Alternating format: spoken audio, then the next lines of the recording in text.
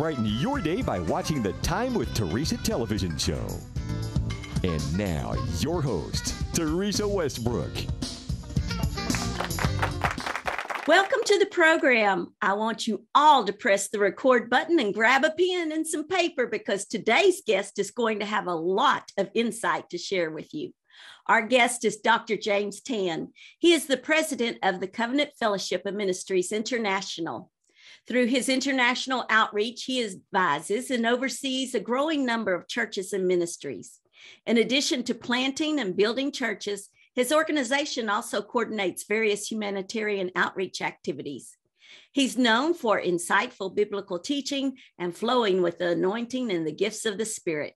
Please help me welcome my friend and Dr. James Tan to the program.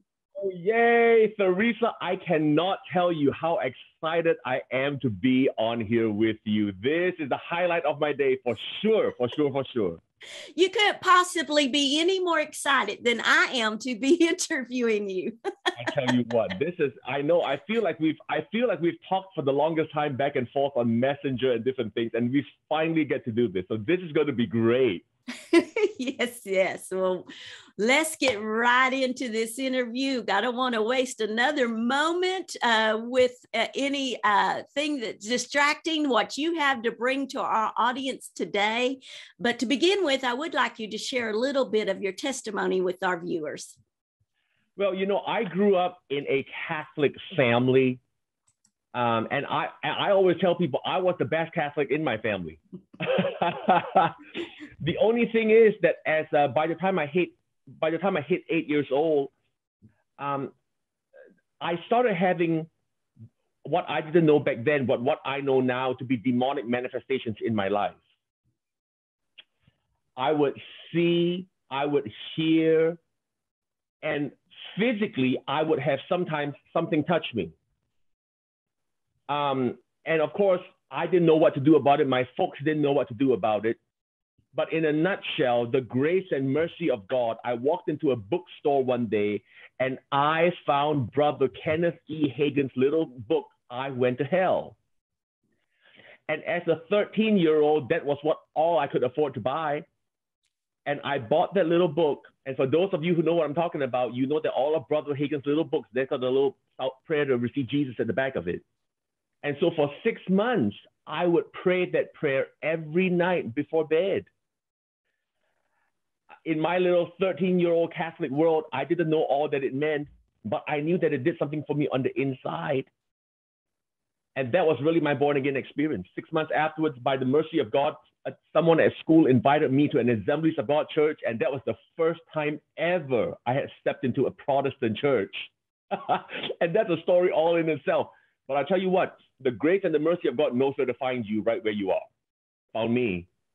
Absolutely. Absolutely. Well, that's quite a conversion then. Quite a conversion. That's an episode all by itself. So do you have that written anywhere where our viewers could follow up on that story? I do have a little bit about it written in my book, Releasing the Miraculous. I've got a copy here, Releasing the Miraculous, that just came out. And it's, I share a little bit about it. Part of the reason why is because I didn't want to sensationalize it. I didn't want to sensationalize. I wanted to make big what God had done for me, but not what the enemy had done for me. Yes. Yes. I didn't want to sensationalize the torment that comes with the enemy, but I did want to talk about how big and merciful our God is and how wonderful and how he saves to the uttermost.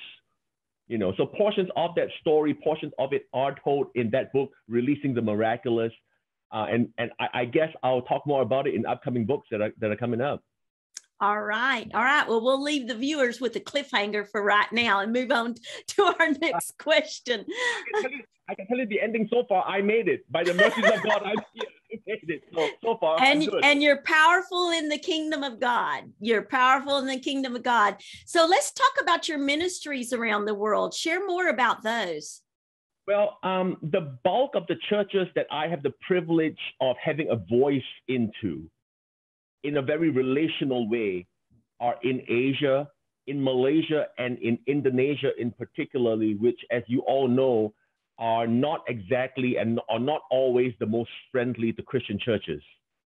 In fact, Indonesia has the world's largest population of Muslims in any one country. Indonesia alone has 280 million Muslims. And so back then, whenever I started out in ministry, the Lord was good and gracious to me and helped me see that too many times as believers and as ministers, for sure, we try to make converts when in reality we should be making disciples. Now, the difference between a convert and a disciple is relationship.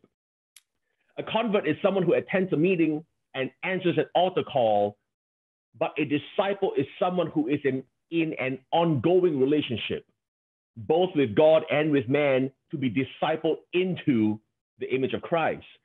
And so I learned very quickly that the best way to grow anything is through discipleship.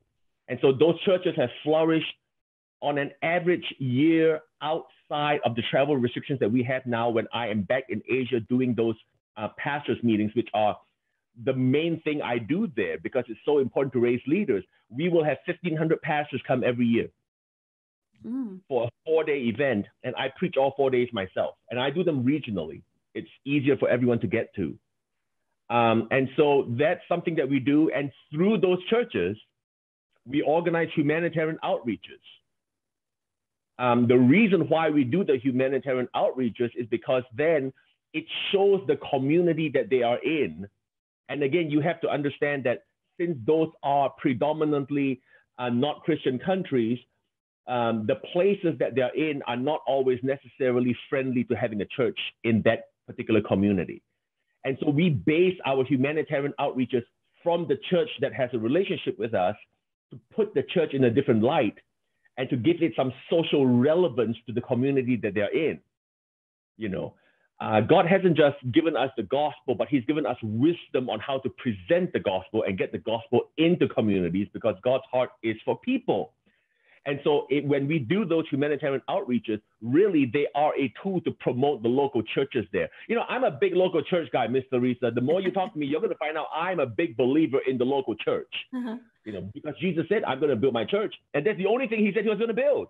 The only thing he said he was going to build. So in a nutshell, that's what we do around and everywhere that I get a chance to do it in. Well, that is awesome. And now here you are. That looks like you may land in Tulsa, Oklahoma. So what has called you over here to the States? Well, I have a relationship with a rather sizable and influential church in the Midwest. And for almost the past 20 years, I would go up there every year and do a week-long Holy Ghost meeting. In fact, I still go there. In fact, this year, I've been there 5 times. And I never thought anything else. I would do those Holy Ghost meetings, turn around, fly back home, and be perfectly happy. Never tried starting a mailing list, never brought a book table, nothing. Again, nothing wrong with starting a mailing list or a book table. I just wasn't led to do that. About 5 or 6 years ago, when I was in the pastor's green room getting ready to go down to the church there in the Midwest to go preach, I had a visitation from the Lord. As real as I am talking to you right now, I had a visitation from the Lord. And part of what the Lord told me was that I was to bring my supply stateside. And I got to tell you, it shook me. It shook me so bad that I didn't tell anyone about it for 2 years. It took me 2 years to pray it out. You know, anything that God tells you, if it's worth you hearing, it's worth you praying about. I think too many times, sometimes as believers, we run too quick with the things we say we hear, and we don't prepare the way with prayer. So I prayed about it for 2 years, and I said, well, God, if I'm going to have to do this, I'm willing to obey it. You're just going to have to put me in touch with the right people of the when, the where, the how, and the who. And so, as they say in the word, my gift has brought me before great men, and here I am on your show, amongst others, to do what God has called me to do. You know, I'll tell you what's interesting about that. Let me throw this little nugget in. What's interesting about that? When I was a kid growing up in Singapore, Lester Sumrall used to come to Singapore every year and do a week-long meeting there. And as a kid, I used to attend all those meetings. After I got born again, I would attend those meetings and I would just sit there wide-eyed, mouth open, but I was just soaking it all in.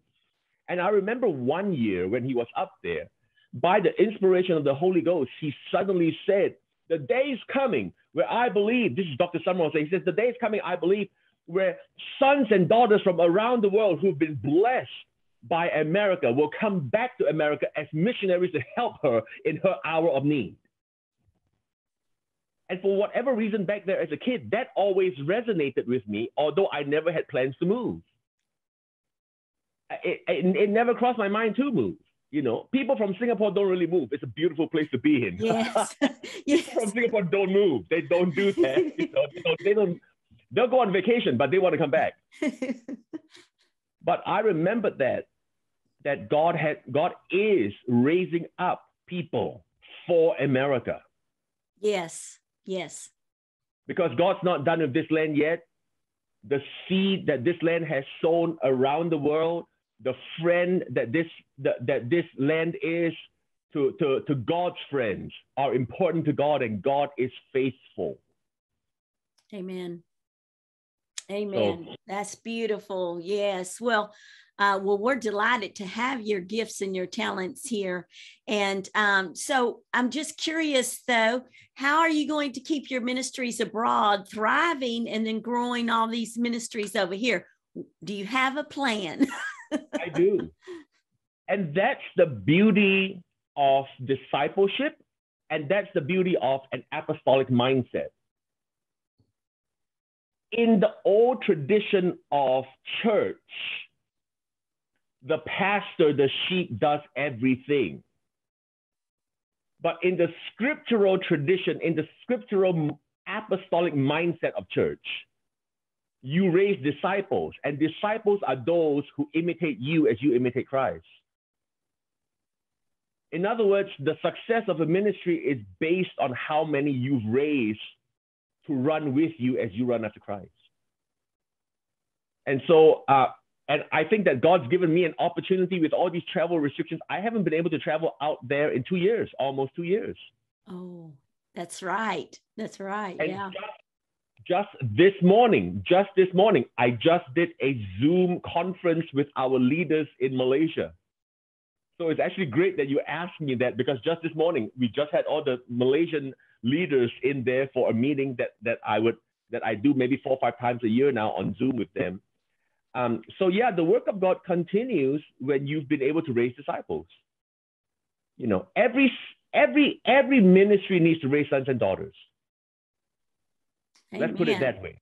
Every ministry should have sons and daughters, not just members, sons and daughters. Right, right. There's a difference. Children of God. Yes, yes. And yes, I think there's very unique ways, we are the church. Right. And we advance the kingdom of God and Jesus Christ, not a denomination, but Jesus Christ. And there's very unique ways. And I'll just throw this in just for a moment, because I don't want to take any of your time here.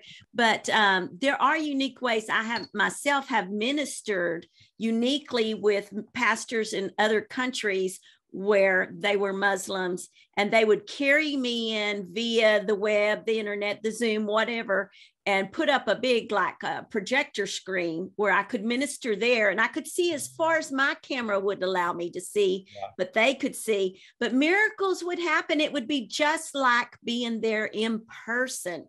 And it was such a blessing to participate in some of those services. So I think we're all coming around as a necessity of what has happened with COVID, but it is actually going to advance the kingdom of God via the web and different things. So there's a lot to think about, but I can't get into that. let me add to that, because what you brought up was such a great point. About 8 years ago, the Lord started teaching me about the transferability of the anointing.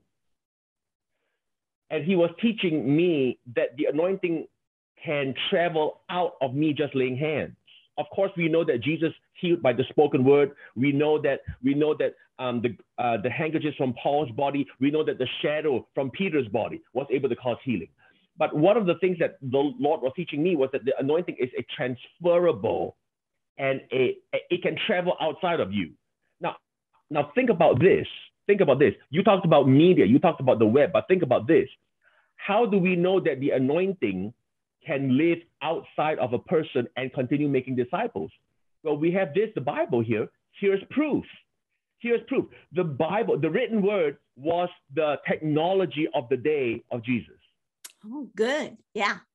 It was all the technology they had, and God chose to put all of his word into the technology that he had. And here you and I are, thousands of years later. Not only are we still being discipled by that word, but we are still receiving from the anointing of the ministry of Peter and Paul and James and all those. We're still receiving from that ministry.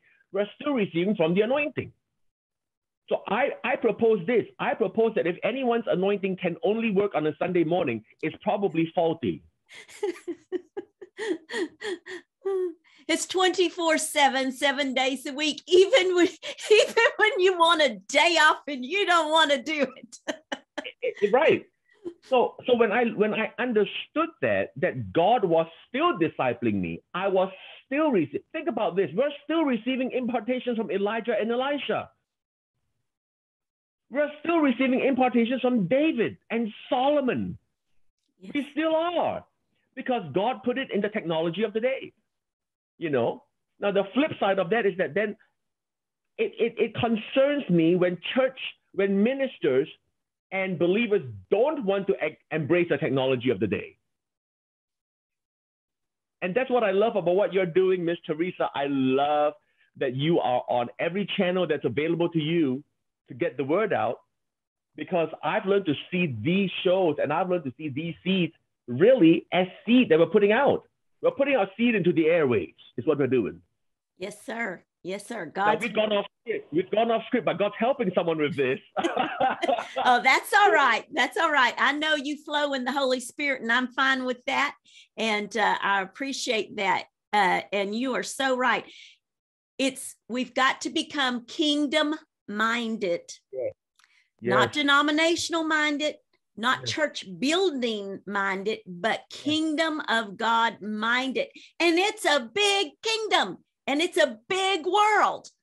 Yeah. And that kingdom, when you look at scripture, makes inroads into every sphere of society.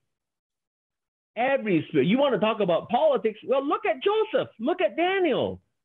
I mean, look at the access Moses had to Pharaoh. He wasn't just some common guy, because if he were, he couldn't just walk in and say, I want to talk to Pharaoh. I've got something to discuss with him. You know, even Joseph of Arimathea, who took the body of Jesus. Think about that. He must have had some social clout. You don't just walk in there and say, I want the body of the guy that the Romans and the Hebrew nation he must have had some social clout. And I'll tell you, the day is coming when we as believers need to recognize the social inroad that God has afforded us and use it for kingdom purposes. Absolutely. Absolutely. We have to. And the only way we can recognize that is to recognize that the anointing that's on our life is not just for Sunday morning. Amen. It's for any breathing moment where you're awake and I'm awake and we're alive. That's for it.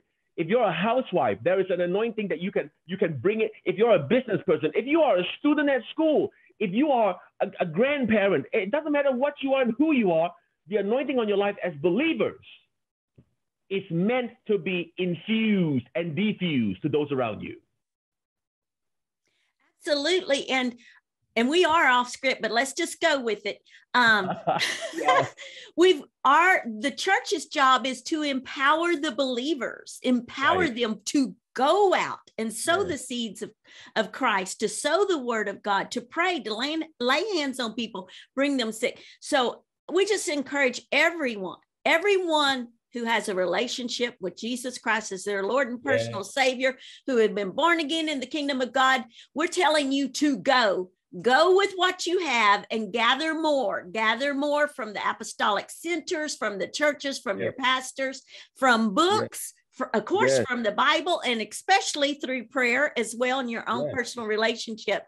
But you Yes. go and you tell people to come to Jesus. We go, but we tell them to come to Jesus.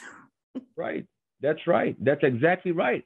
You know, I've always said that in any one country, there are more than enough believers to cause every kind of a divine revolution that's necessary.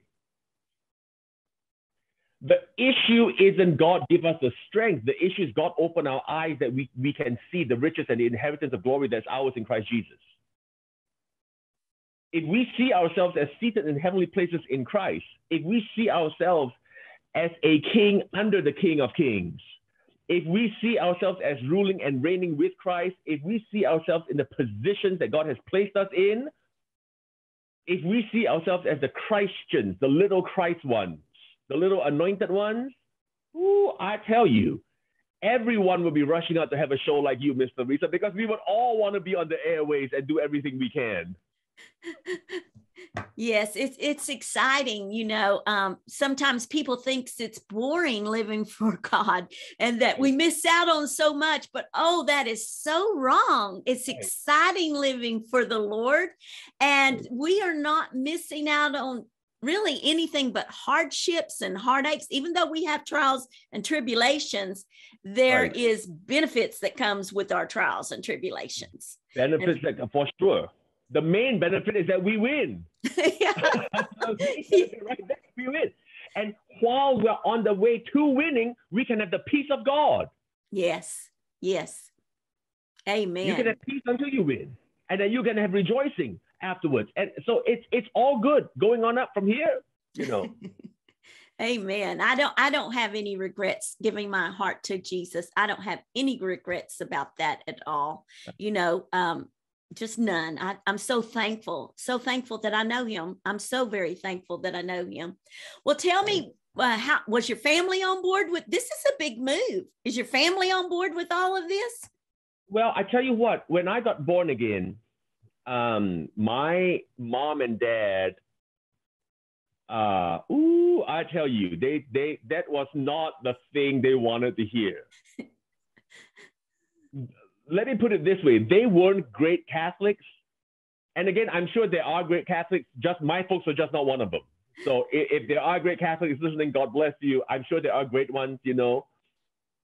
We just weren't counted in that number. Let's put it that way. We just weren't counted in that number, you know. But what happened was that during that same time, my mom had a hysterectomy. And she had problems recovering afterwards to where her wound got infected. And my new me and my new church family, we got to praying. And I remember, I'll never forget, I went home one night and I told her, I said, Mom, I just came back from the little prayer meeting.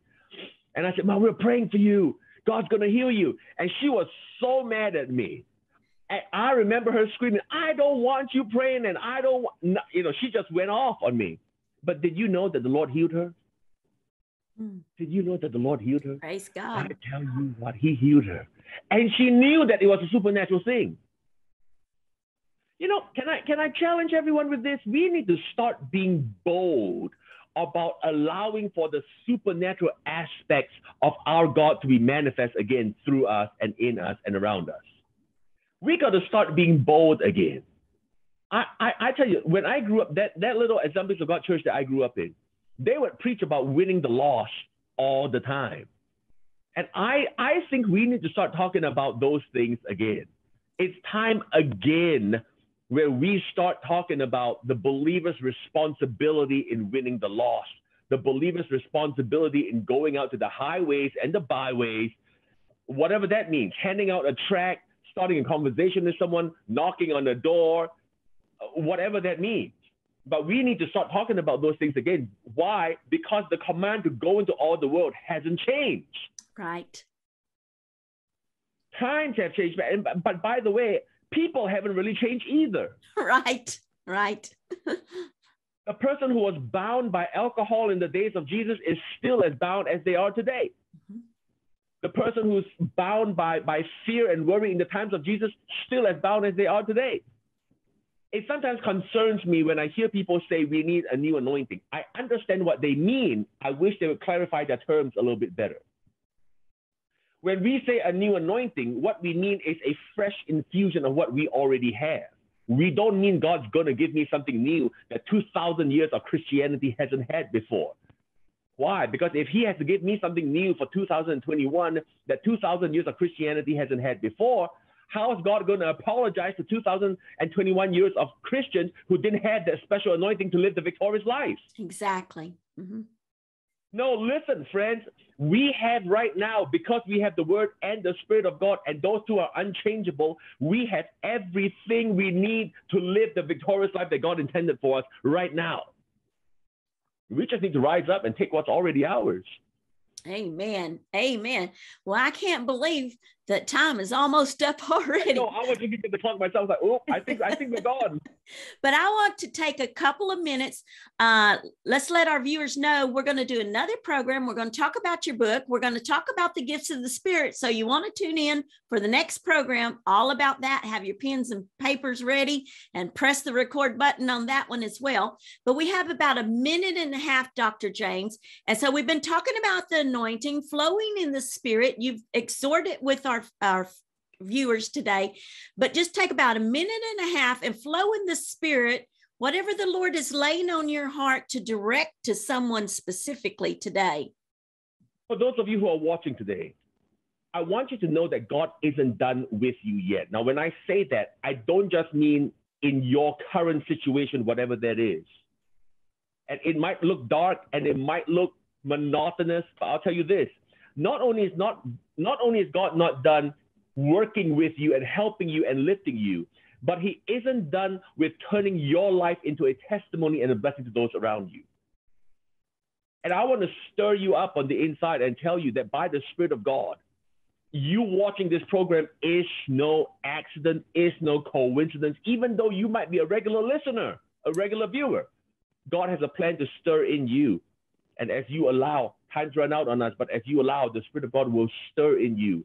And God can rebirth a vision in you. And I know that he's doing that with you today. I sense that in my heart. He's rebirthing the dreams that you thought you had lost. They're coming back to you, and you will be able to walk into them with strength and victory this time. Amen. Amen. Thank you, Dr. James, so much. What an honor and a delight to have you on the program. And I knew this would just touch the tip of the iceberg. There's so much more. So I'm glad we've got a part 2 coming up. So I'm going to say goodbye to the viewers, and we'll see you all at the next program. But we want to thank you for watching. We want to thank our guest, Dr. James Tan, for coming and sharing his words and his insight and his anointing with us. So be sure that you stay tuned to catch the episode number 2, and we'll be talking about his books and the gifts of the Spirit. God bless you, and share this program with everyone you know. God bless you, and thanks for watching. Thanks for watching the Time with Theresa television show. For guest and sponsorship opportunities, contact Theresa today.